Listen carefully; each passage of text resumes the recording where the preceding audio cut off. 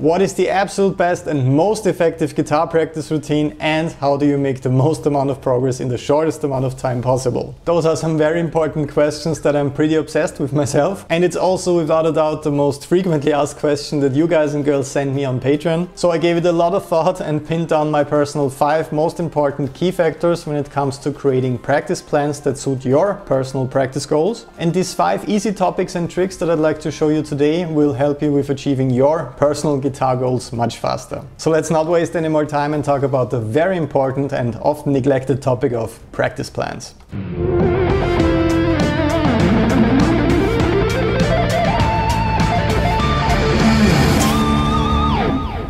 Hello there, it's future Bernd from the editing chamber. Make sure to stick around until the end of this video to see an awesome shred collab that I organized with my members on Patreon. And also make sure to join us over there to become a part of the next project that we're working on together. If you're subscribed to the channel and part of the community already, you will have noticed that we looked at an insane amount of exercises this year. So at the end of this very strange year, it's the perfect time to take a small step back and to talk about how to actually practice all of this. Before we get to the 5 important steps we're discussing today, let's talk about why I actually want to convince you to work with a practice plan and why it is so important. Maybe you can relate to this. When I started out playing and practicing guitar, so getting a bit more serious about it, I just worked with random exercises, riffs and licks for a couple of hours each day. So I absolutely had no system or structure when it came to my time with the instrument every single day. And after a couple of years of working like that, I was starting to wonder why I didn't see any significant improvements with my technique and theory skills. As soon as I started working with a more structured approach in the form of a practice plan, my skills basically skyrocketed. So if you would like to improve when it comes to difficult techniques like alternate picking, sweep picking, legato, hammer-ons and pull-offs, all of that stuff, or if you want to advance your music theory skills as fast as possible in the form of complex chord shapes, exotic scales and all of that interesting stuff, this is the exact approach and pretty much the only approach that brought me significant results in the last 15 years of playing guitar. So I really hope that I can convince you to work with a more structured approach with today's video. Let's talk about step number 1 of creating your own personal practice routine right now. So the first topic might sound a bit obvious. It's about finding the perfect time of the day for your practice routine. But make no mistake, this is one of the absolute most important topics, at least in my personal opinion. If you're not a morning person at all and you force yourself to practice every single morning, you will get tired of it eventually. Or if you're really exhausted after work and just need to rest, you probably won't be a big fan of those evening sessions after a couple of weeks. So this decision is really important in my opinion because it's all about consistency. You want to turn this into a fun daily habit and you will see some pretty amazing growth if you keep working, but if you only end up doing this for 1 or 2 weeks, the results won't be that great. Maybe you know it already. In case you follow me on Instagram, I like to go for morning sessions around 4:30 in the morning, simply because nobody is bothering me at that time and I'm completely focused on practicing and playing guitar. So once you tried out a couple of options and decided on your personal preference, it's time to move to step number 2. So this is actually one of my most important recommendations for new students, especially on Patreon in the shred guitar community. It's incredibly helpful to decide on 4 different topics you want to improve in the beginning. So this is very different for every single player, obviously, and in my opinion you should ask yourself, what are the topics that I really need to work on and to improve in order to do what I actually want to do with the guitar? So is it your absolute biggest goal to play and compose super fast and aggressive thrash metal music? Then you should probably prioritize techniques like fast downstrokes and alternate picking in your practice routine. Or do you want to become the world's best jazz or fusion player?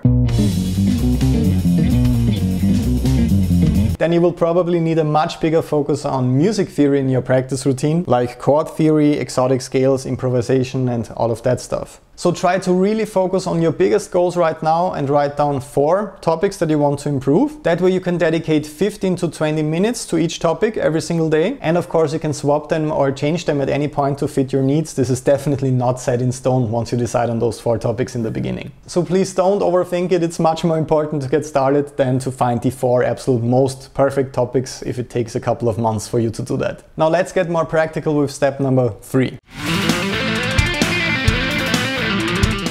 So this topic mainly concerns practicing techniques like alternate picking, sweep picking and all of that crazy stuff. I know that those are the topics that most of you guys and girls are here for, so let's talk about that. One of my biggest mistakes in the beginning when it comes to practicing techniques like that is not really working on the 3 key tempo zones. I always thought in the beginning if I really challenge myself and push the tempo with every single exercise and practice as fast as possible, my overall technique will get better. And that's obviously not true at all. Pushing your picking speed with 16th notes at over 200 beats per minute won't make you a tighter player at 120 beats per minute. So with technique exercises, I mostly focus on those 3 kind of key time zones.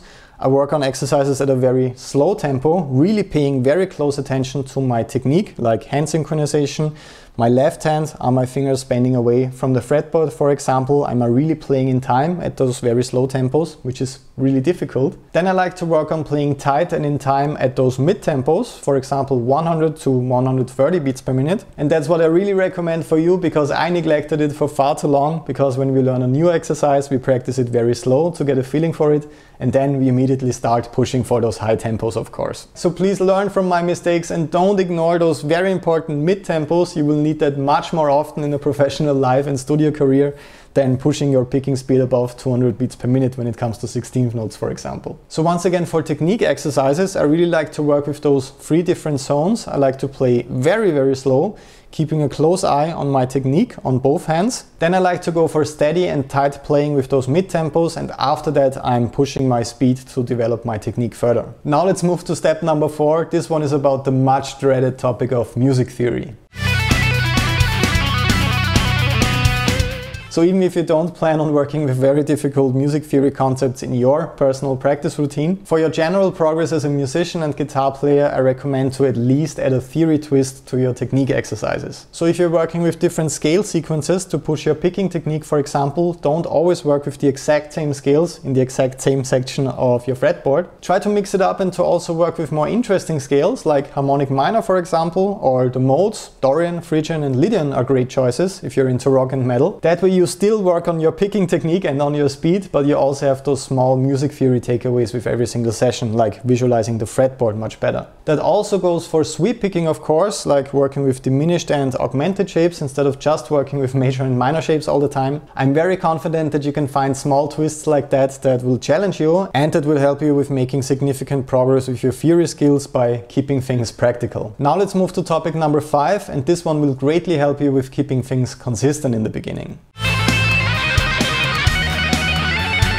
So as we said, this is all about consistency, and you want to make sure to work on this every single day or at least 5 days a week. It would be a real shame to find the perfect practice plan that really helps you with evolving as a guitar player and then you just abandon it after a couple of weeks because you didn't turn it into a habit yet. I personally really can't imagine starting my day without my practice routine anymore. It really has become a habit for me, like brushing my teeth, for example. And one thing that really helped me with turning this into a habit in the beginning is tracking my progress and my practice sessions. I use a very simple and not really high-tech solution for that. I just have a notebook like this where I also scripted this video that I'm shooting right now. And in the beginning I would just write down the dates, the 4 topics that I was working on and the exercises that I was practicing and also the tempos. So it was very beneficial for me in the beginning to track my sessions like that. Of course I could also see some progress immediately after a couple of days when it comes to the BPM numbers with certain exercises. And seeing those results and also my consistency with those sessions really helped me with staying on track until now. So tracking your sessions and also tracking your progress in the beginning is a great tool for turning this into an actual habit. Of course you don't have to do that forever, but it really helps out if you do it at least for the first couple of weeks.